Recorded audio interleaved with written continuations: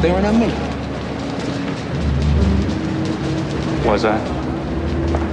Are you a wise guy? Who are you? Who, me? I'm nobody. Who are you? You got a real problem, don't you, college boy? I'm out of college, and no. I don't have a problem. You do. What now? Some kind of a nut. Yeah. A bonehead. A real bonehead.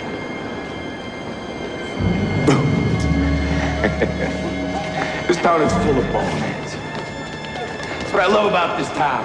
God, I love Chicago!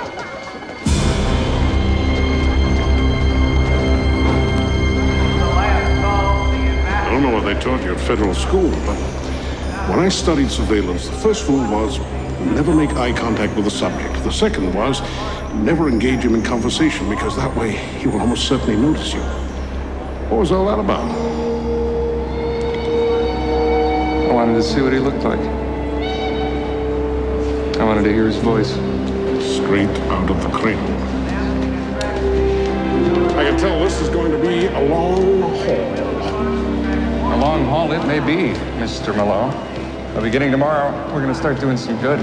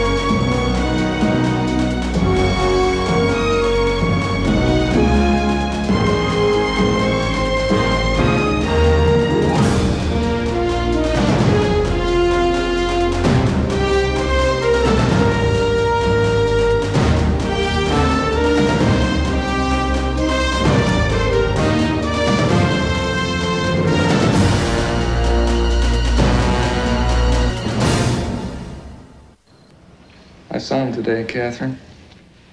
I heard his voice. Who? Al Capone. You're kidding me. Where? Mr. Malone and I went down to Union Station. He was just coming back from a vacation in Florida. I'd seen him once before. When? At the Rialto Theater. He walked up the aisle and locked eyes with me. You were there, remember? That was him, wasn't it? Oh, my God. He was just another street thug back then, wasn't he? Nothing's changed. Now he's just a bigger street thug. Oh, I just got a chill. I mean, that night, he singled you out of all those people. Could he somehow have known? Known what? That you would be the one to bring him down. No one's been brought down quite yet. But he will be. And my husband will be the man to do it.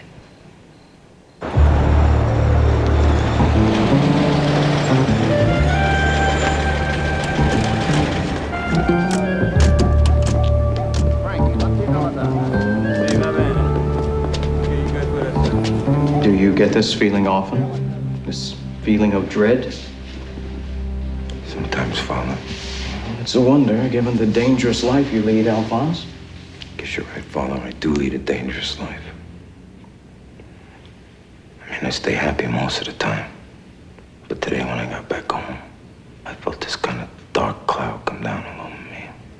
Do you have any notion of what may have caused this? I don't know. Just gotten off the train. And I saw this guy staring at me. Could tell by the way he was looking at me that he hated me. Somebody I don't even know.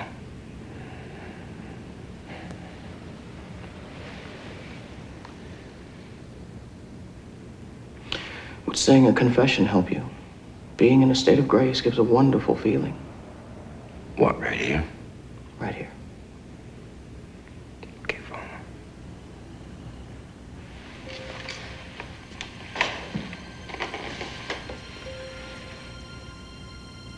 Bless me, Father, for I have sinned.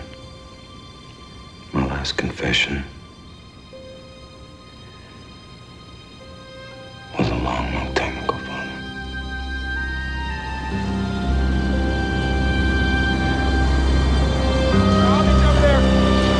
Attention!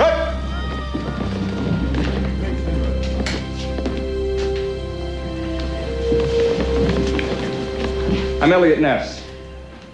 I understand you're some of the untouchable police officers on the Chicago force. I'm proud to know you. Our reconnaissance tells us that there's a Capone brewery in full daily operation at 4478 Racine. We'll leave for that location now, assembling without fanfare at the schoolyard of St. Mary's Parish, 1378 Meade. Now we'll move in together, dividing our force so we can hit all four faces of the building at the same time. Gentlemen, this morning we start taking our city back. Let's do it with pride. Ready, Mr. Malone? Ready? Gentlemen? Let's go.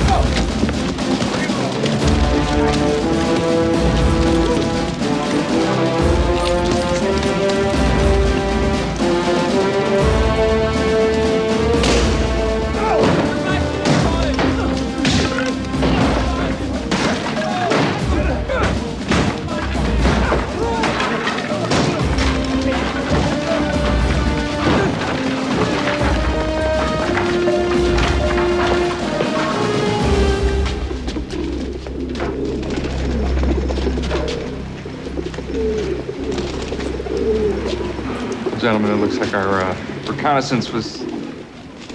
Gee. Sorry, Mr. Roberts. Gentlemen, welcome to your new headquarters. The reason for our new and rather austere surroundings is that Mr. Malone feels that the walls of the federal building may have ears. Well, there's no chance of that here, sir. We don't even have walls, nor heat. Things will improve, gentlemen. I'll requisition some furniture, even a furnace, once we've had our first success. Now, let's talk about what went wrong. They knew about our raid far enough in advance to move every vat, every barrel, every truck. How? Obviously, there was a leak. Either that or our intelligence was wrong in the first place. Yeah, the brewery looked like it was empty for a month. My snitch was not wrong. The bad guys were tipped off well in advance. Our police support didn't even know about the raid until an hour before it happened. So I suggest that the next time you organize a raid, you don't advertise the fact in any way. Now, the men who came with us may not have known in advance, but their superiors did. The only superior knew about it was Police Chief Russell. Maybe some of his staff. I don't think any of them picked up the phone and called up Al Capone. Well, somebody did. Look, the first rule of police work, if you want to keep something secret, don't tell anyone. Now, I'd like to suggest that we dispense with the services of the local police totally from now on. What do we do about manpower? Some of these places are built like fortresses. Well, sir, Mr. Robbins and Mr. Pagano here have had an idea. Well, we were thinking, if you don't have manpower, you need something else. And what's that? Horsepower? It's the one we confiscated last Thursday. My brother-in-law works for Streets and Highways up in Skokie, and, well, they have these snow plows, and, well, we made a little moonlight requisition last Wednesday night. And, here it is. What do you think?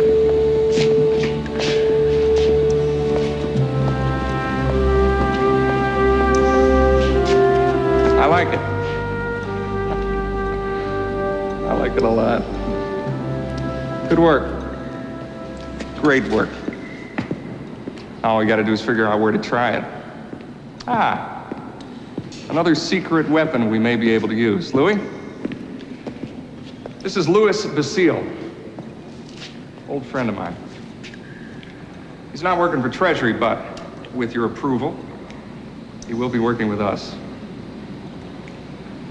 Louis is an ex-convict, gentlemen. He spent a year in Joliet for driving a beer truck for the Capone mob. He hates them now. He lost his son to them the night that Jaime Weiss was killed. Now, I'll vouch for his integrity without reservation. But finally, I think the decision has to be yours.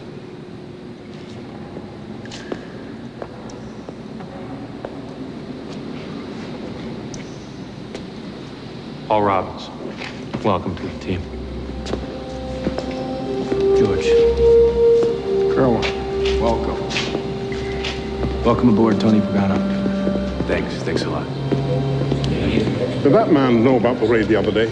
He did. Oh, there's your leak. What? He's an ex-con street guinea. They don't turn on their own. Mr. Malone, I've known Louis Basile for almost 15 years. He didn't provide any leaks. Look, when I accepted this assignment, I realized I'd be dealing with people who didn't have my background. You'd be working with college boys. All right. Now, I knew it would take us some time to work up some speed, but I thought you'd allow me to help you in that process. I thought you would allow me to show you how this town really works. We are all open to what you have to teach us, Mr. Malone. Listen, laddie. You start annoying Al Capone, and he's going to come down on you like a ton of bricks. Now, you can't afford to imperil your men with some half-baked social experiment. Louis Basile is not a social experiment. He's here to help us, just like you are. Well, you're the boss. Yes, I am. All right. Okay. Well, I guess I'm out.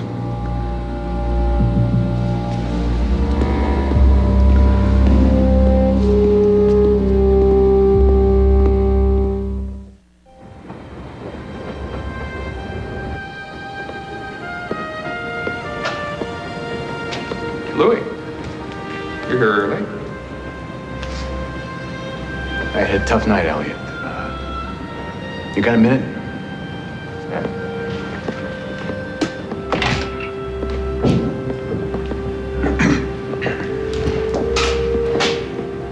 Look, I was up last night thinking, and I know you lost Mr. Malone because of me. The captain and I had our differences right from the start. Don't worry about it. Elliot, I appreciate your kindness. I appreciate your faith, but I think it may be best if I just step out.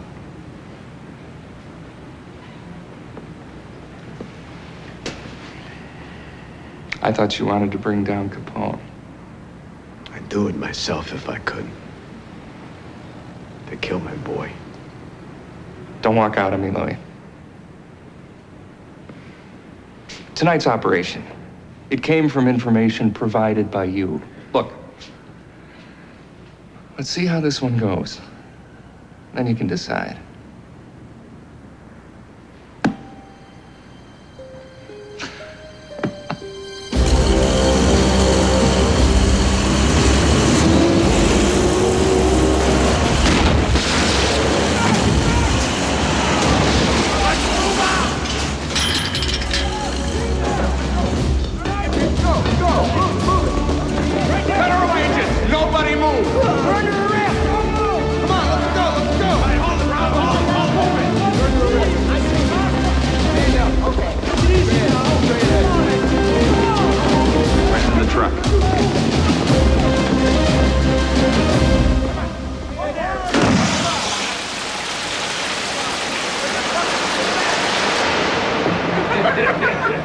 No, I'm serious. So let me finish.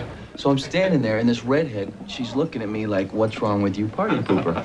Well, the closet door is ajar. So I say, will you come on out, sir? The door opens, buck naked, not even a towel on, is my watch commander. What did he say? He says to me, are you looking for a transfer, son? I said, ma'am, I'm sorry, I got the wrong room. How long were you with the cops, Tony? Year. I saw corruption. I didn't like it much. Took my civil service exam and I switched over. A toast to the Chicago cops for all their help tonight. That's right. Toast to that. Seriously, fellas, a toast to our newest member, Louis Basile. Truly one of Chicago's finest. You did good today. For an ex-jailbird.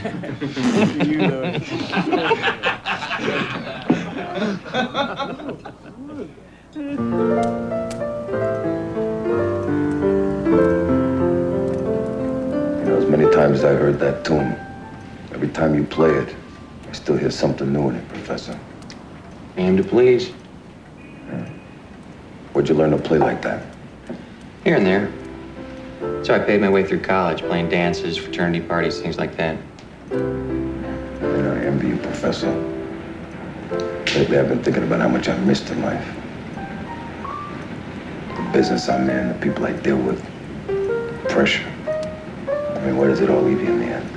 You're asking me? Yeah, you're the philosopher. Plato says that the first step on the path to wisdom is the realization you don't know a damn thing. No kidding. What do you say, Professor?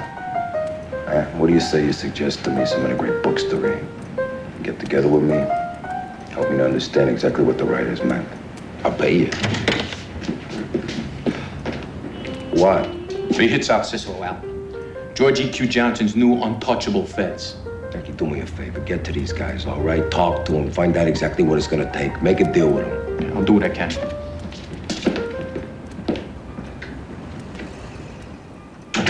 You know, I lost $1 million today, Professor. Well, you figure it out over the next 6 months. Probably lost $10 million. Uneasy lies the head that wears a crown. Shakespeare, Henry IV, Part 2. Shakespeare, huh? Easy for him to say. He didn't wear the crown. He was always pushing me to Yeah, but Gladys is always sitting. I think they're like best friends. Hi. You ladies work here? Yes, we do, right here. Oh. Do you work around here? No. Would you like an seen you before? Come on, we got it. Well, I'm just talking to her. I know What's wrong you with do. that? He's cute. Come on. I got a meeting with Mr. Ness. Look out!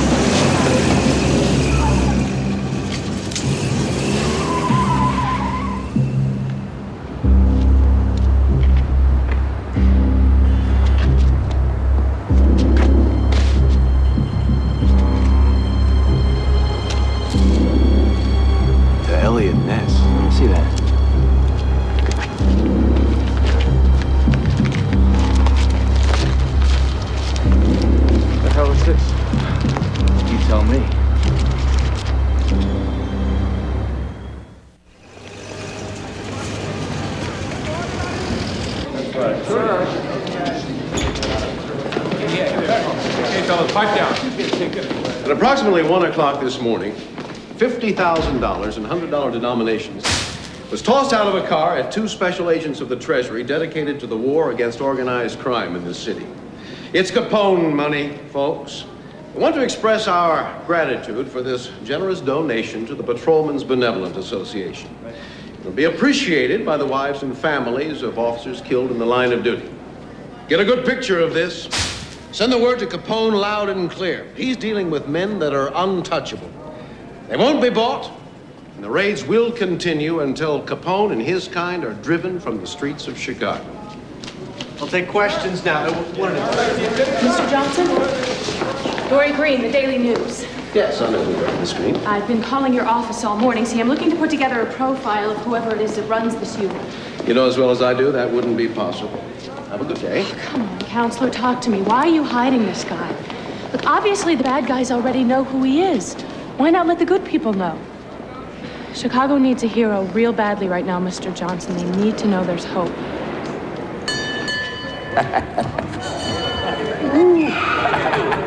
Now we go through the land of the balloons here. Look, Sonny's the captain of the boat. You having fun, Sonny? Hey, Stitch, get over here and take a picture, huh? What do you think I pay you for, to stand around stuffing your face with birthday cake? Yeah. Gee, one more on.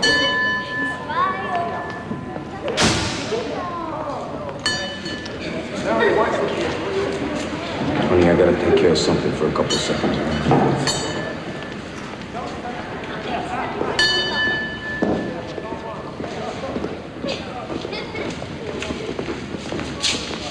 What do we got?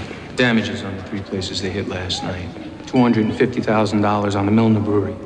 Just under $300,000 on the Berardi Depot. And the entire Canadian shipment at the Glendora warehouse. Kuzik's working on those numbers.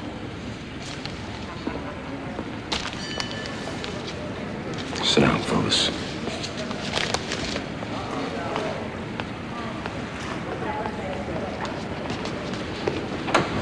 What do you know? Same bonehead who screwed with me at the train station. Elliot Ness. Just another crusader looking for headlines. Just say the word, Al, and I'll cut the head off the snake. You're a lone man, Frankie, and I loved you for. If we kill a Fed, we could end up with the militia right at our doorsteps. Well, we gotta do something about these guys, because they've been hitting us hard, Al. Now, you remember Louis Basile? Yeah, he used to drive for us. I remember he had a kid killed by accident when we hit Army Weiss. Well, I think for revenge, he's been working with these guys. That's why they've been able to hurt us so bad. He knows all the locations of our installations, delivery routes, who the players are. What do you suggest we do, Frank? Good news is he's an ex-con. I don't think anybody'd get too upset if ex-jailbird met an untimely end.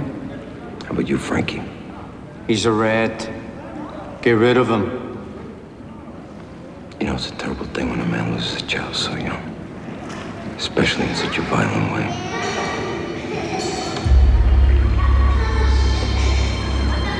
All right. Call Tony Benelli. Tell him to get together with Redhead Jimmy Diamond and do it. Make an example out of him, Frank. Happy birthday, Sonny. Yeah, happy birthday.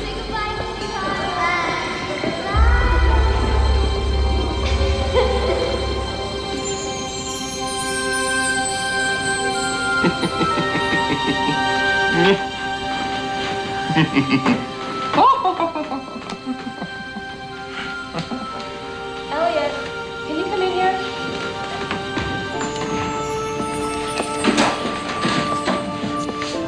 What's all this? What's it look like? I thought I'd start a scrapbook. Some picture.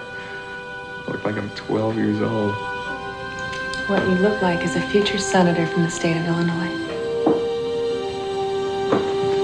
Do I?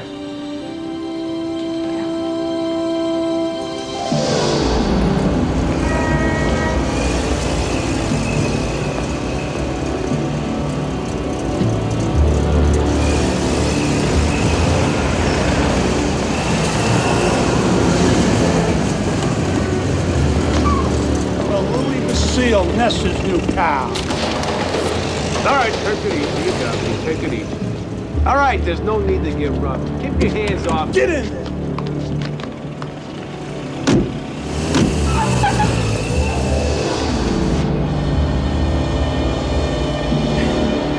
You think you're a tough guy, Basile, huh? Yeah.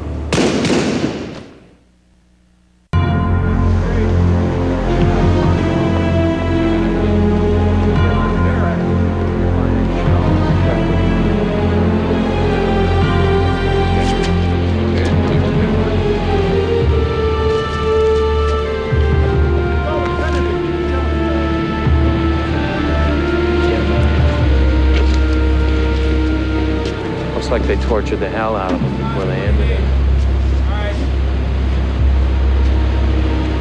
Anybody see anything? I found this in his hand, a nickel. Odd. No, that's actually a mob message. That's what Lewis's life is worth to them.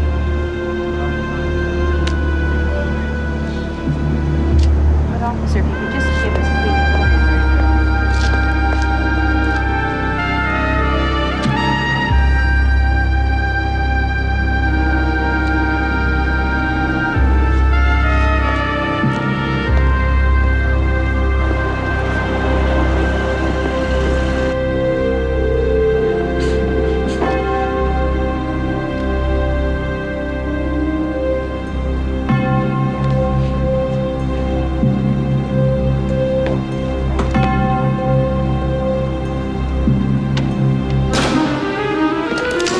Somebody wanted to kill you. Don't you think you'd be dead by now? What do you want?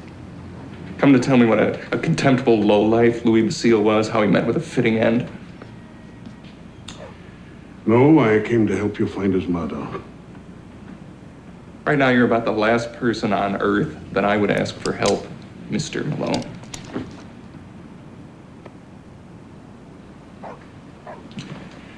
Oh, by the way, I stopped by the morgue to view the body. I found this in Basile's pocket. Marquette Diner, Clinton and Adams. So? Well, it's a hash house of choice for mob fringe players. Now, I suggest that we go round there and do a bit of fishing and see what we can see. Let me ask you something. Why do you even care? Maybe I didn't like your boy. And on the look, who would have? Well, that doesn't mean to say I don't want to punish the murdering bastards that killed him. Now, you can accept my offer of help, or you can turn it down. But this is as near to an apology as I come.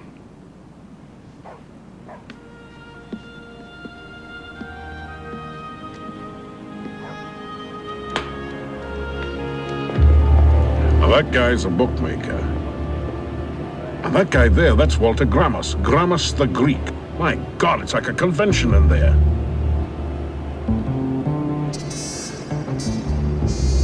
What are we doing here?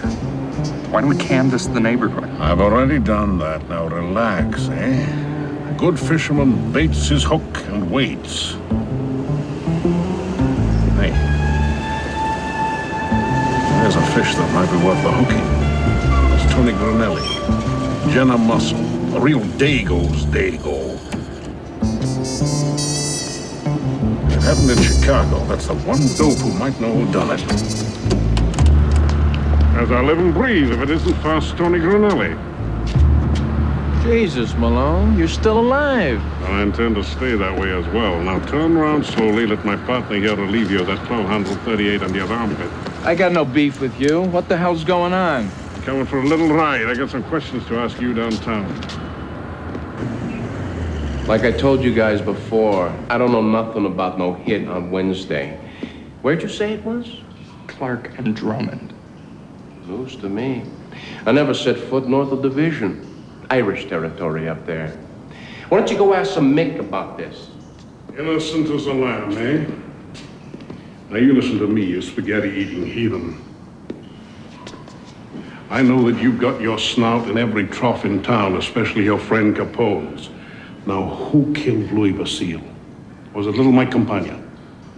How about redhead Jimmy Diamond? Now, he's used that nickel-in-hand trick before now, hasn't he? Or was it you? Eh? Did you finally get your guts together and go out and do a job all by yourself? You want to charge me with something, you go right ahead. Otherwise, you let me out of this barn. We can hold you as long as we like. Yeah, for what? Look, I'd love to cooperate with you guys. I mean, I know how hard it is to lose an old school friend. Did you know that Louis Basile was a friend of mine? How did you know we went How did you know we went to school together? Hey, that's enough. He knows too much. Yes. Did he kill Louis? Granelli?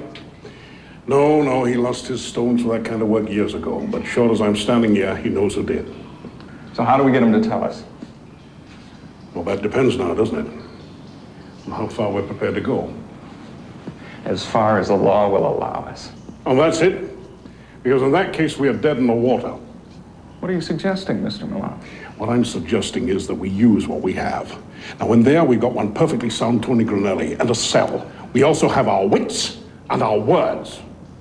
Keep him off of me. Right. Take out Mr. Granelli, put him in a cell, 6 a.m. in the morning, kick him out. Huh? You heard, 6 o'clock in the morning, you're free to go. You let me go and then you hunt me down, that it? No. We're gonna leave that to your friend Snorky Capone. We're putting the word out on you, Tony. We picked you up on a weapons charge, and then we let you go. In return, you gave us Snorky's fine brewery on Archer Avenue, which we are going to bust tonight. Hey, wait a minute. By the time you wake up, the brewery will be ancient history. And a couple of hours later, you will be too. Now, you've got till 6 a.m. to tell us who killed Louis Basile.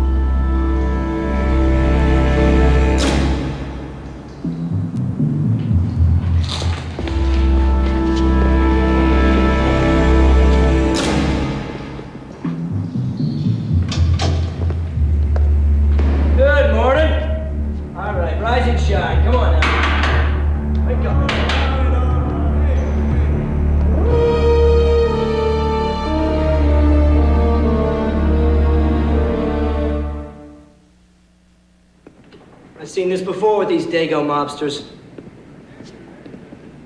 Omerta. Omerta. Code of silence.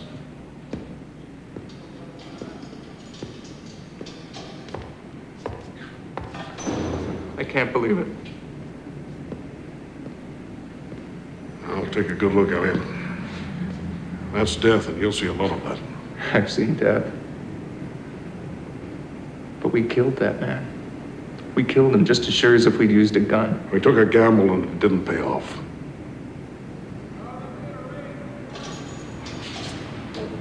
You knew this was a possibility. Listen, don't shed any tears over that piece of crap, Cornelli. He may not have killed Basile, but by God, he's killed a lot of people in his time. That I guarantee. Don't you get it, Malone?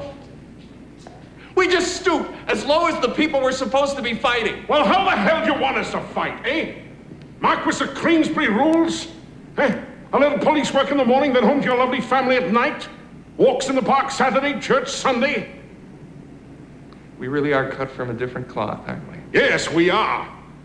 Because I'm not in it for sport, and I'm not in it for some future political career. I'm in it to win. Get out of my way.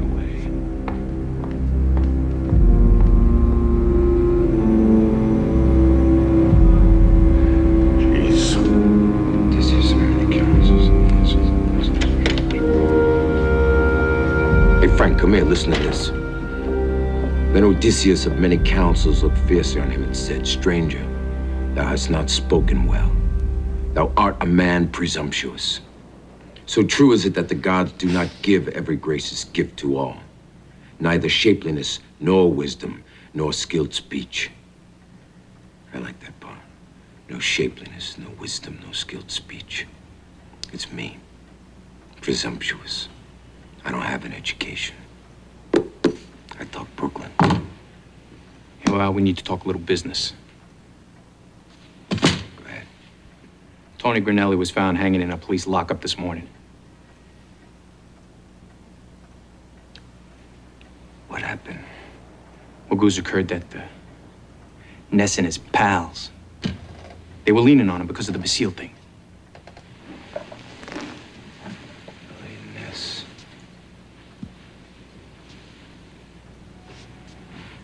Like Tony. This Ness, he worries me. Do me a favor, Frank. Organize a party. Go get those drummers from over at the Bama Club. My brain's tired. I want to get out of my head.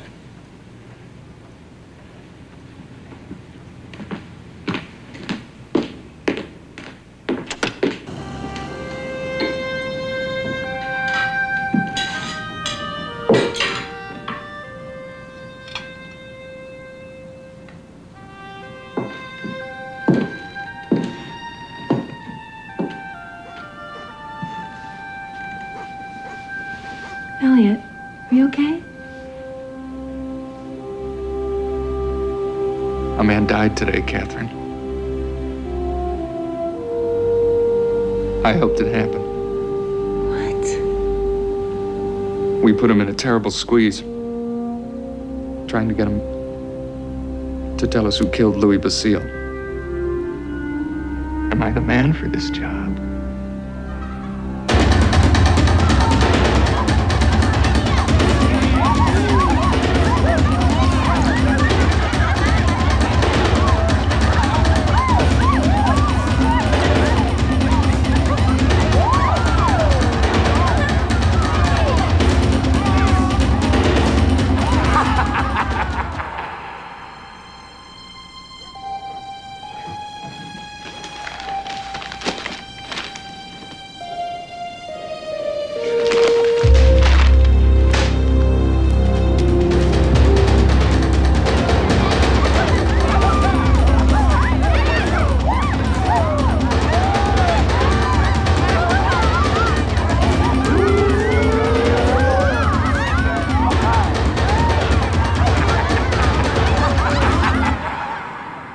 I came over because a lot of years ago, I went through the same dilemma that I think you're going through now. You see, I realized that the only way to fight these people was to give my soul to the devil and get on with it. Well, no kind of compassion, no tenderness, just hatred and vengeance. Get on with it. Only way to deal with these people. That was my choice. And for that, I shall go to hell. But what I want to say to you is this. If there's any way that you can walk away from this fight now, if your heart is not already so filled with hatred that you can still walk away, then in God's name, do it. Because if you commit yourself to this fight, the price that you will pay, and I speak from personal experience, the price that you will pay personally will be a very great one. I'm glad that you understand the moral gravity of it all, sir. You are not a simple man.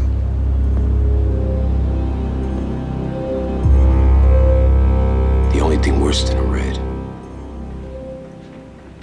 the dishonest man. I'm talking about the hypocrites. Believe me, we live in a world full of them. Let's talk about the dishonest politicians who take our money and then they deliver speeches against us, damning us. Let's talk about this scum, Louis Basile, who took our money and promised us loyalty. And then he turned on us like a woman scorned.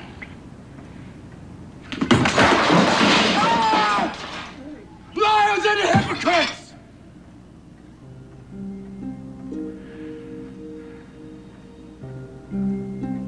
There are truly honest men out there. Men that lighten my heart and bring tears of joy to my eyes. These men I drink tonight. To Johnny Torrio, my beloved mentor, an honest man. To Lucky Luciano from New York, an honest man. To Benito Mussolini from the old country, also an honest man. And a man who holds his head up high and never lies.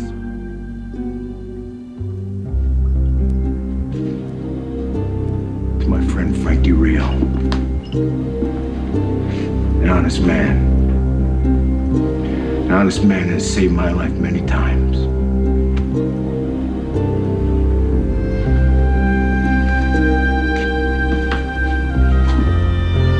My oldest and closest friend, Mr. Frank Liddy, an honest man. To Anselmi and Scalise, two honest men, as brave as my wife is pure. Here's to all the honest men of the world. Tonight I drink to you.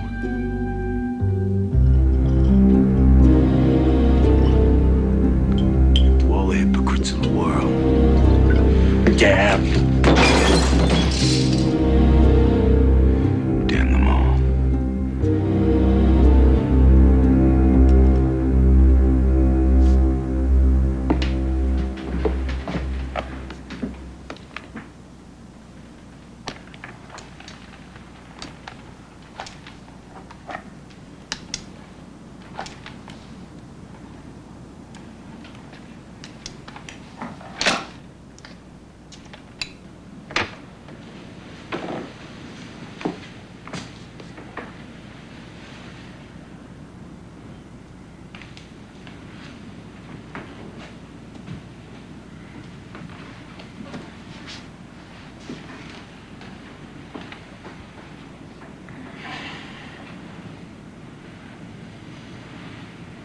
She's so beautiful, isn't she? You still can't sleep?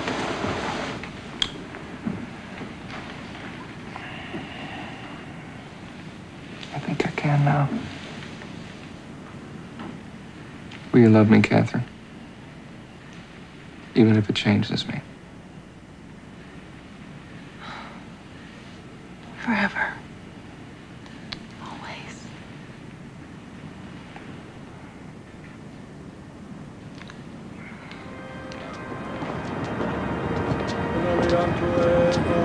Mrs. Basil, why don't you ride in front?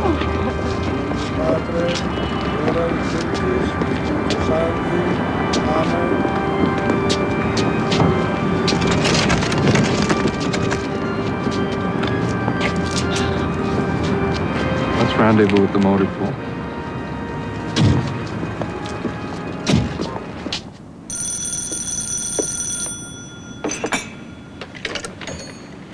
Yeah. Let me talk to Snorky. Who's this? Elliot Ness. It's Ness.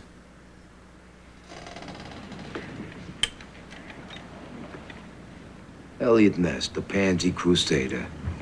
What do you want? You look out your window in a minute. You'll see something that might interest you. What are you talking about? I got the press here too, Capone. I'll leave the line open. You can hear what I have to say to them. We're still not clear as to why we're here, Mr. Ness. Here. You're looking at the hearse that carries the body of a man by the name of Louis Basile. He was murdered by the man who you so often portray as the great court jester, the rake, the all-round good guy, whose greatest sin is merely providing the public with a few harmless pleasures. Yeah, will you tell that to the family and friends of Louis Basile? People, I called you here today because you need to start writing about the other side of Al Capone, the side that he so desperately tries to hide. This is the Al Capone who, as we turn the other way, is literally destroying the American way of life in our city. The Al Capone who's buying our elected officials, buying our police, subverting our legal system. The Al Capone who has filled our city with vice and corruption and ruthlessness has brought so much pain to so many families like the Basiles. Now the vehicles that you're seeing now, these cars and trucks, were each confiscated from various Capone breweries and illegal alcohol distribution centers. This is just the beginning. Because starting today, me and my team are putting Capone on notice. Either get out of Chicago, or we will throw you out using any means necessary. No more free reign of terror, Mr. Capone. No more of any of it. If he is a fed, I want him dead, Frank. You hear me? I want him at the ground. Anyone there? Yeah, we're still here. Give me the phone. You're dead, Ness. You hear me? You're dead. They're gonna find your body in a ditch somewhere. Your wife's gonna be working for me in my lowest bordello. I'm gonna have your wife. What did you do with the thought of, you pansy, low-life, hypocrite, son of a bitch? You're dead!